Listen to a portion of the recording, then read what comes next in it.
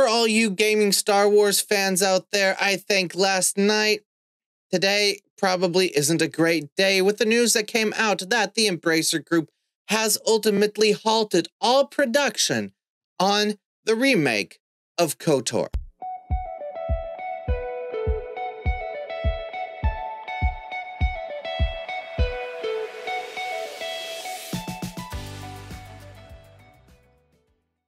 This game is not being worked on in any way at any studio. Nice, cool. Yeah, let's just fuck up the brand a little more, you know? Like the few things people have left, let's just scrub it away. Let's just fuck it up. Sounds good, man.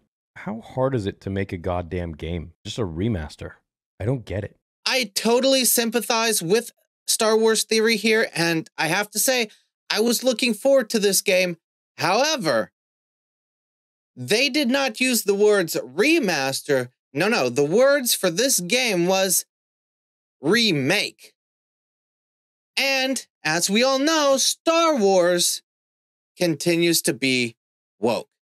Now, don't take my word for it. Go check this article out from 2001. Disney Star Wars looks to continue its woke approach to the material with the remake of the popular Knights of the Old Republic video game, which follows the release of the new trilogy, which tanked the franchise and saw merchandise sales crash, as well as the firing of Gina Carano from The Mandalorian. Star Wars Knights of the Old Republic writer attacks fans. Twitter user Data Racer points out that the Knights of the Old Republic video game remake is being written by Sam Maggs, who apparently isn't a big fan of the original game. As tweets unearthed reveal, Maggs stating it's not a favorite.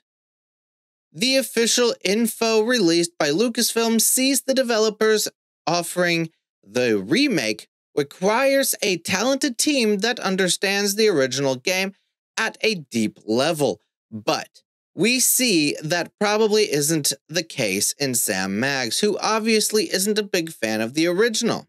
And you should definitely go check out and read that 2021 article on the comic book news.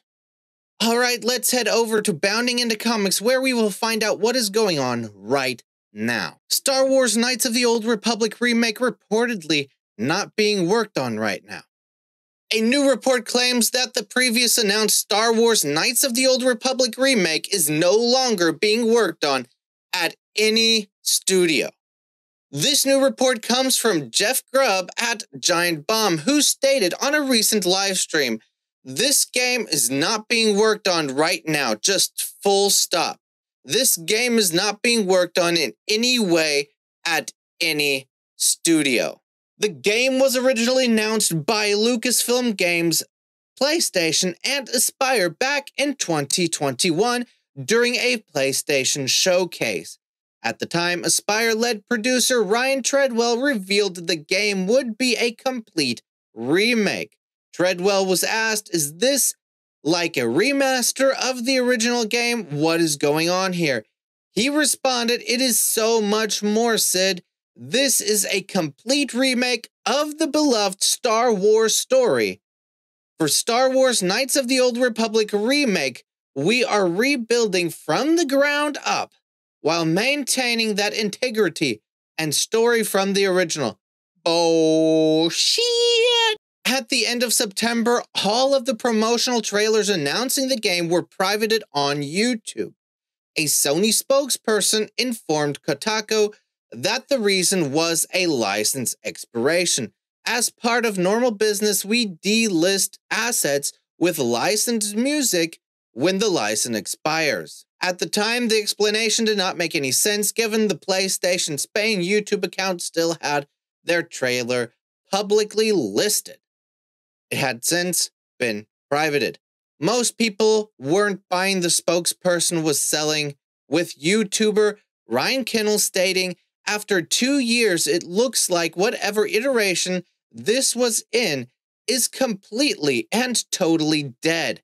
So bad they deleted any mention of their social media that they're busy making the videos private on YouTube." Anyway, what do you make of the announcement from Jeff Grubb?